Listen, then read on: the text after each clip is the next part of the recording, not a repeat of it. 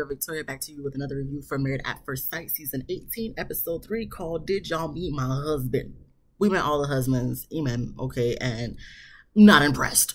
So we're picking up where we left off last week with Michelle. She's walking down the aisle. You know, David's seeing her, you know, he and his sleazeball ways just licking his lips, laughing and stuff like, oh, hello, beautiful. And I'm like, please stop. You know, she pretty and anything, but please stop, David, because it ain't, no. So the officiant is, you know, introducing them to each other, even though they already introduced each other to themselves. And when she was talking about things about what Michelle's family has to say about her, she does mention her 3 babies, but she didn't say fur babies. So you have David and his little brother looking like 3 babies. Wait, where they at? I don't see those 3 kids. Fur babies. You know, I don't know why they always do this every season and making it seem like, oh, they got kids, when it's really like, I mean, it's kids but not kids, if you know what I'm saying. So when we get to David's part of what his family and friends had to say about him, you know, they make mention that he's a mama's boy. And I'm just like, why y'all putting all this? That is not a flex. Because usually when we say mama's boy, it don't mean something good. It really means something like, oh, you still on your mama's titty. So I mean, let her know what's going on, but at the same time, like, y'all trying to make her run away or something. Maybe y'all don't really see him as, you know, ready for marriage or something. So you're trying to let her know, like, look, you know, he's still in his mama's titties. I don't know if you want to, you know, still be with him. And, you know, other things going to make her run away too. But, you know, it seemed like from what it looked like for the season or how it's going to go is the fact because he's still on his mama's titty because she do stuff for him. You know, he can't do nothing for himself. So, you know, it's a little, you know, I understand her concern, you know, for sure. But rest of the ceremony goes well. They kiss on the lips and whatnot. And then, you know, while we should be focusing on them, I was more so focused on his parents. I'm like, wow, David's mom and dad do make a beautiful couple. You know, I wasn't even focused on David and his wife, Michelle. They go to the back and they, you know, pop some bubbly and talking a little bit. You know, David asking if she drinks, and she says socially, and when he's asking her this, it looked like they was on their second glass of champagne, and I'm just like, you sure just socially, or so you just get down socially, but you know, you don't drink at the house? She's like, I never drink at the house.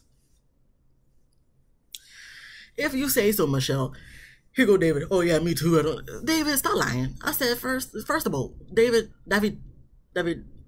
you look like a hardcore drinker, so you talking about, you know, you don't just be popping a beer at the house. I'm like, that's the fact that you're so specific in that seems like that's exactly what you do at the house.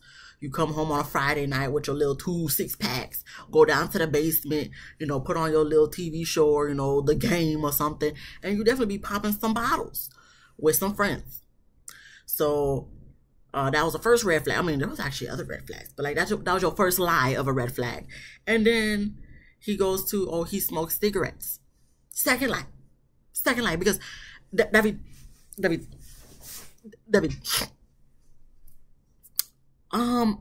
you say you smoke cigarettes. You know, I could see you smoking cigarettes as a backup. I could see you smoking cigarettes as a plan B. But you don't smoke cigarettes. David, be honest with her. Okay, you smoke more than cigarettes. Okay, I know, and you, David, I know what you smoke. You know what you smoke. People who watching know what you smoke. It ain't no damn cigarettes. You, like I said, maybe a plan B, but it's definitely giving the green. Okay, we talking about the natural THC that you roll up and stuff. You lick the wrapper to close it up and stuff. You know, you light it up to make sure it's not too wet. You know what I'm talking about. I don't do that. I don't do that stuff. You know what I'm saying? I have friends who do that stuff. I don't do that stuff.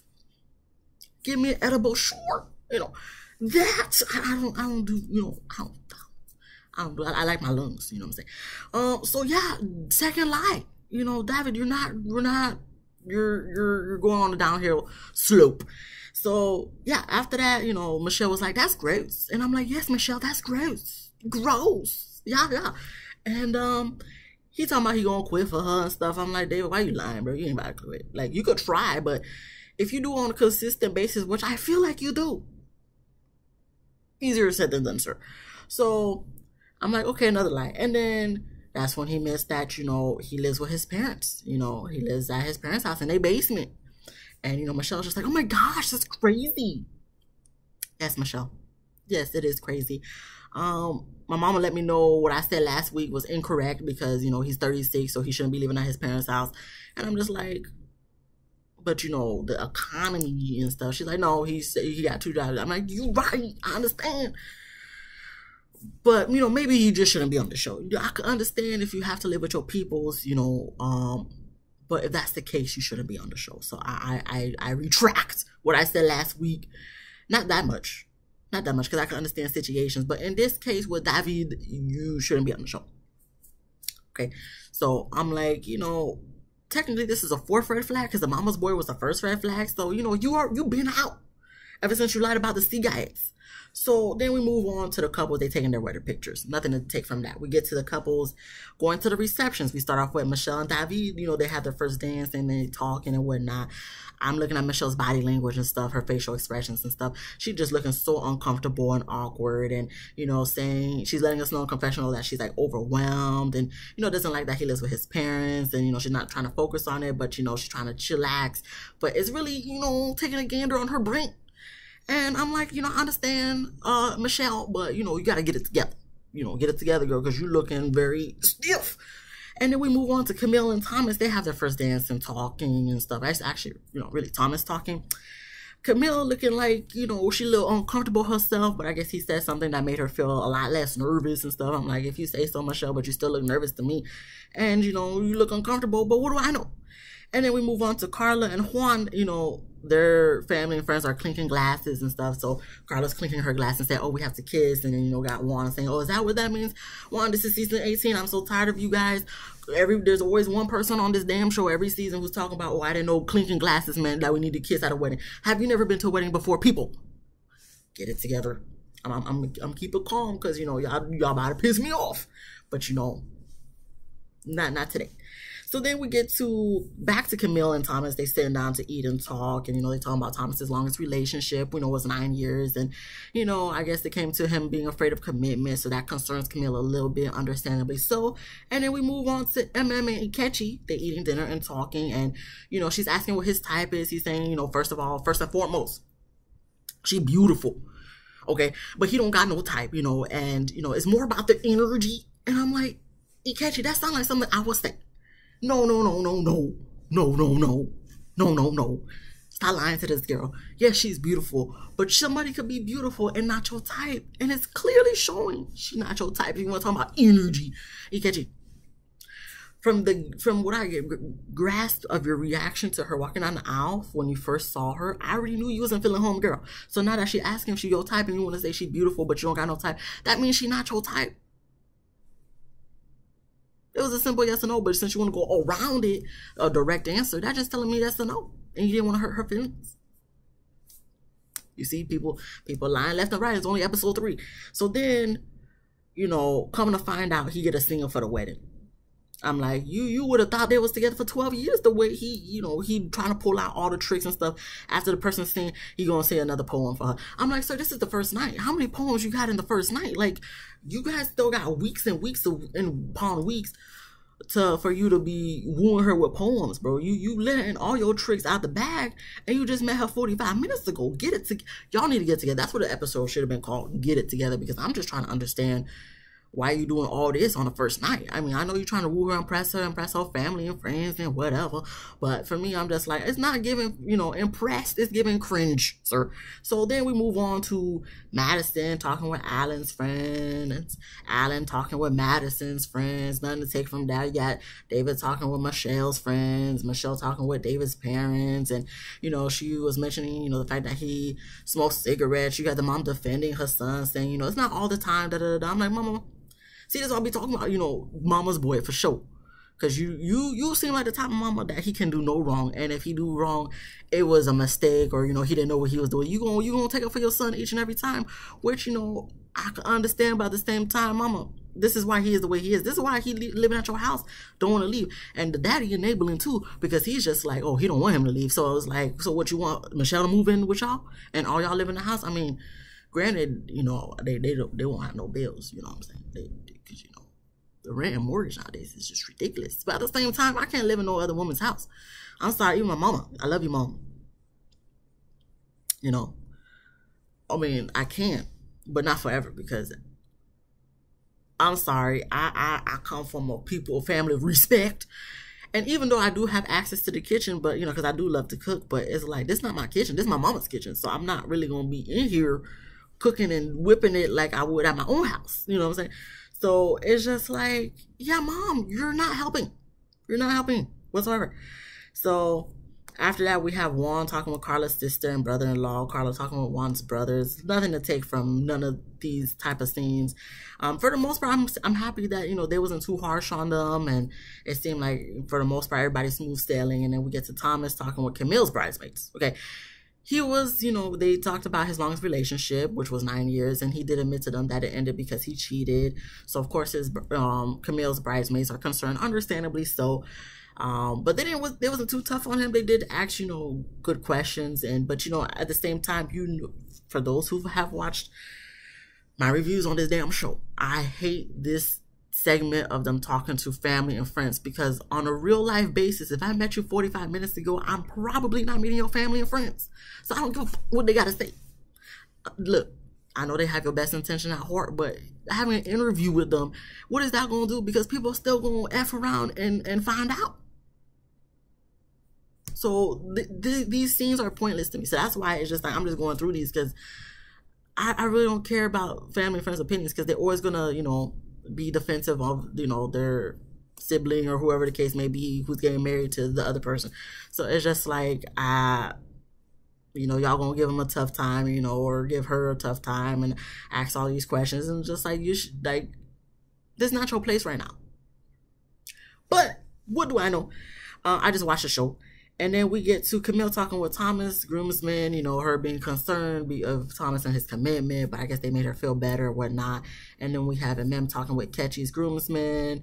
That goes well. Kechi talks with Mem's cousin, so the cousin is definitely interviewing him hard, you know, not giving him no leeway, no grace, the cold shoulder. Kechi seems to handle it well, saying, you know, I'm going to take care of her and stuff. The cousin still don't seem convinced, like, I don't know you how I know. Sir, all y'all need to calm down. All y'all need to calm down. Because no matter what they say, they can still hurt your cousin, whatever the case may be. So, like, you're just going to have to wait and find out what happens. Like, chill out. Chill out, people.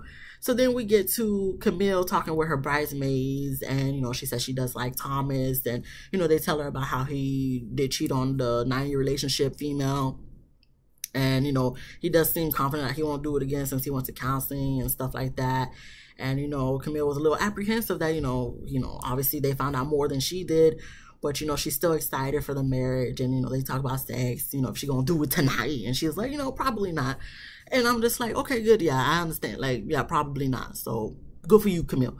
So then we move on to Madison talking with her bridesmaid. And they explain how, you know, it seemed like he has a lot of childhood trauma with his parents, and also, you know, toxic relationship with his last ex or whatever the case may be.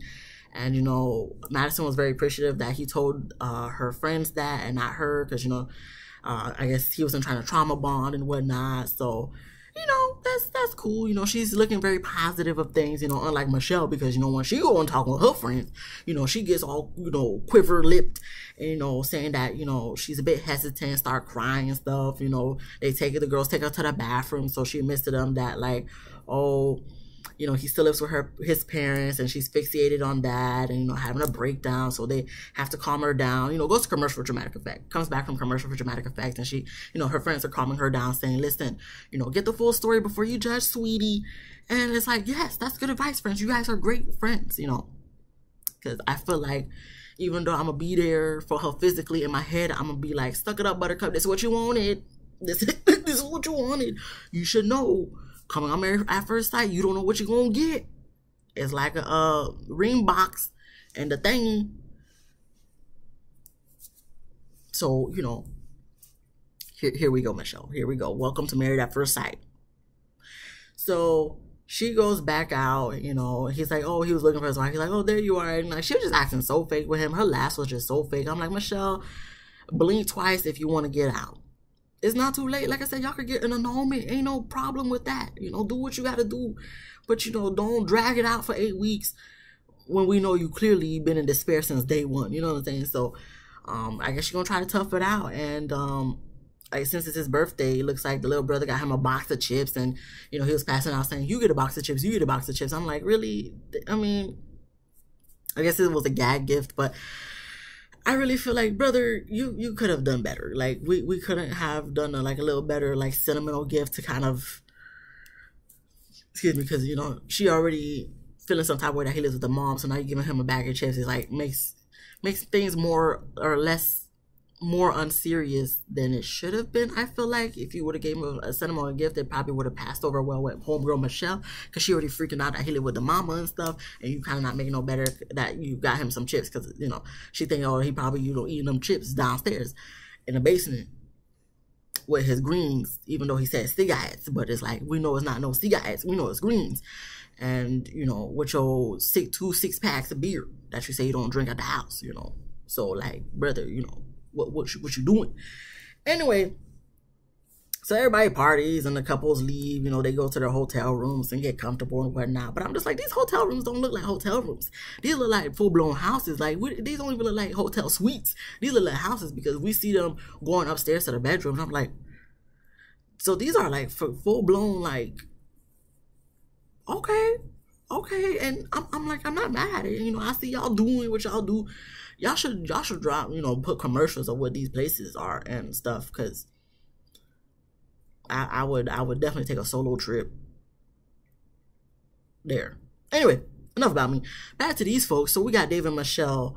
They're in their room, and most people, well, not most, all the other couples got more so honeymoon decor, and the petals on the bed sheets shaped in a heart and stuff like that. Cute, corny stuff. But for David and Michelle's room, it was like happy birthday stuff for David. And I'm like, why would y'all do this? Why would y'all do this? Y'all should have put some decor that was more geared towards them too. I know it's his birthday, but leave his family to, give him gifts and stuff. Not to decorate their suite, him and Michelle, on their wedding night with happy birthday, was just like, I didn't like that. But, I guess Michelle didn't like it either, because when it got time for her, to get in bed, she was in like full-blown pajamas, like not the sexy kind of like basic kind that they have in the movies and stuff, with the long silk pants and not a long sleeve silk shirt, but it was a button up for sure, and she buttoned up to the top button. But she did talk with him when they got in the room, saying she's still hesitant about him living with his parents and stuff, and I guess he said a few things, I guess, to make her feel a little bit better. But, she's still hesitant, and I think she's going to continue to be hesitant for the rest of their marriage. So, experts, you effed up again. But I guess we're going to have to see how it goes. And then we got Juan, he playing his guitar for Clara, and he sings, and I'm just like, that's cute, but no thank you. Juan. I thought you was gonna sing in Spanish, do roll of the R's when you singing and stuff, and make it sensual and stuff, you know what I'm saying? And then you do this, which is like a freestyle and nothing rhymed, and I'm just like, E for effort, Juan. E for effort. And then we have Camille, she brought her silk pillowcase for her hair and stuff like that. I'm like, that's cool, because she didn't want to wear the bonnet, you know what I'm saying? But I'm sorry, my pillowcase, that it ain't silk. But you know what? I do got my bonnet though. This is the bonnet right here. I'm gonna put it on right after I do this video. While it's loading, the bonnet only comes off when I'm about to leave the house, when I'm about to shower, because I put on my shower cap, and when I do these reviews, because I could wear a bonnet, but I don't want to. Maybe one day. But if I ever get that comfortable, I don't know. But all right, she got the silk. We being real, Camille. I like that. I appreciate that. And we didn't get to David and, like I said, Michelle going to bed. And I do like his hair down and whatnot. And like I said, with Michelle's outfit, like, nothing gonna happen tonight. Nothing gonna happen tonight with that outfit. And then lastly, we have Alan. He got some hot pink boxer briefs on with some broccoli on it. All right, Alan. You being yourself. Listen, we love a quirky, corny, funny guy. I ain't mad at it. To be honest, like, from the vibes, you give best husband thus far. To me. But yeah, you know, that was it. Thank you guys so much for watching this video. If you like this video, please give me a thumbs up. If you laughed at least once, please subscribe. If you didn't laugh, that's cool. You know, come back next week. You know what I'm saying? So I can make some more corny jokes. Hopefully you laugh at my corny jokes next week so you can subscribe next week, you know. And comment down below what you thought about this episode. Be easy, breezy, lemon squeezy. And I'll see you guys in the next one. Peace.